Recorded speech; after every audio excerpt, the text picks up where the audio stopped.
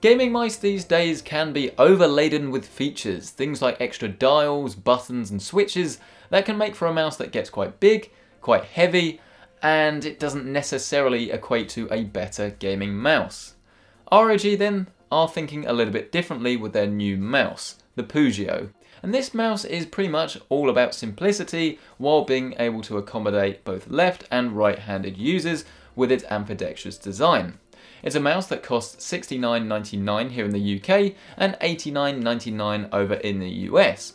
But is it too simple? Does it do enough? And ultimately, is it a good mouse for gaming? Well, to answer that question, as always, we will start by taking a look at the design of the mouse, which I have to say, it's definitely a small and lightweight affair here, because the whole thing weighs 103 grams, and the symmetrical body of the mouse definitely won't sort of tailor itself to really big hands that like a lot to hold.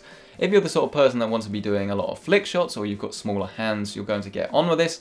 But if you're a die-hard fan of a larger mouse, then you should opt maybe for something else. Personally though, I have to say I really do like the design here. Not only have you got plenty of RGB with things like the illuminated Asus logo, or ROG logo to be more specific, but you've also got the RGB underneath that acts as a sort of underglow, and this also has multiple RGB zones within this one zone, which means that if you want to create a sort of wavy colour effect, it really does look great and it does stand out very nicely. On the top of the mouse you've got the DPI toggle, and you can of course predetermine what the steps are in software.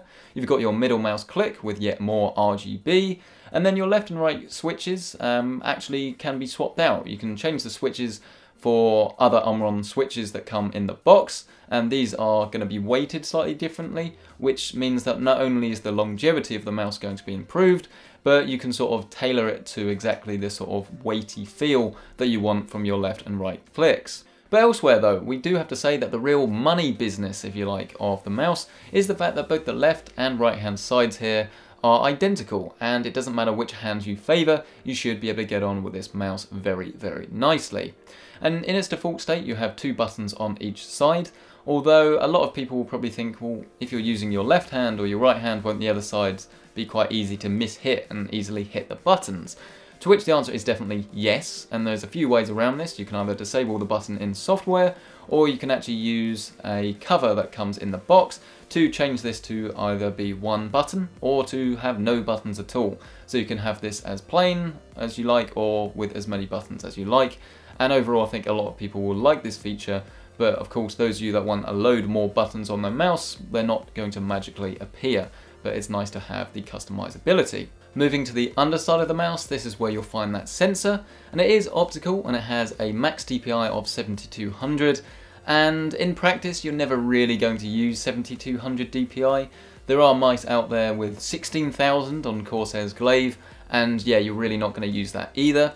In practice though, I sort of tend to use around about the 2000 DPI, but everyone's different. But if you're sort of comparing this against other mice, sort of number for number, higher number doesn't necessarily win here. And that's pretty much everything you need to know about the design of the mouse. But what about usage? What about performance? And what about value? Well, in terms of actually using the mouse, it took me quite a while to adjust just because the shape is quite different to what I'm used to, and because it's so small and lightweight, again, a lot of people might be put off by this. But if you're the sort of player that plays a lot of Counter-Strike Go, or like myself, a lot of Gears of War, pretty much any game that relies on flick shots, so being able to quickly turn around and hit the player that you're trying to hit, but sort of being able to accurately know where the mouse cursor is going to go, relying on muscle memory, then this is actually a very good candidate for that, because Gears of War is a game that pretty much relies on blind firing the shotgun and quickly turning around the corner and before the other player can. And I have to say that this was actually a very good mouse for that. I personally would still maybe rather use something like Corsair's M65 Pro or the ROG Gladius 2 in things like Battlefield 1, games that rely more on precision and accuracy, so things where you can use the sniper button to lower the DPI on one of those two mice. That can be quite useful in those sorts of games. If you do want to customize the Pugio in terms of performance or in terms of RGB lighting, then this is all done through the ROG Armoury software, which is fairly easy to use. It's nowhere near as buggy as it used to, and it's probably the bit of software I would say is improving the best over the shortest period of time.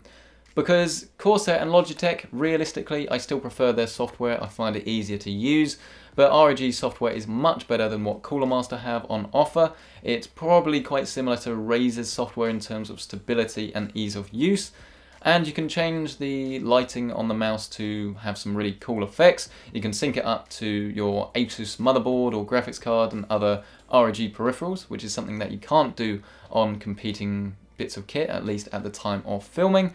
And of course you can customize the performance of the mouse as well, calibrate it to the surface you're using. All of these things that we pretty much expect at this sort of price point on any high-end mouse. So realistically, that's pretty much everything you need to know about the mouse. I have to say that if you're after this sort of design, I think ROG have executed it excellently. It fits very well in the hand once you've got used to it, and if you are someone that likes to perform a lot of flick shots, or is someone that just prefers a lightweight mouse, or of course you want that ambidextrous design, then you're going to get on with this mouse very nicely indeed. A few sour points for me are the fact that you don't have adjustable weights, which does limit it for some people, and of course that cable is not removable and replaceable. But overall, it wins the Top Performer award, as while it's still a little bit on the expensive side, I can't really fault the performance at all. A massive thank you, of course, to you guys for watching and to ROG for sponsoring the channel and, of course, for supplying this review unit. Any questions, let me know down in the comments section below. Let me know what mouse you want to see me review next, and subscribe for more mouse reviews. Massive thank you for watching, and I'll see you in the next one.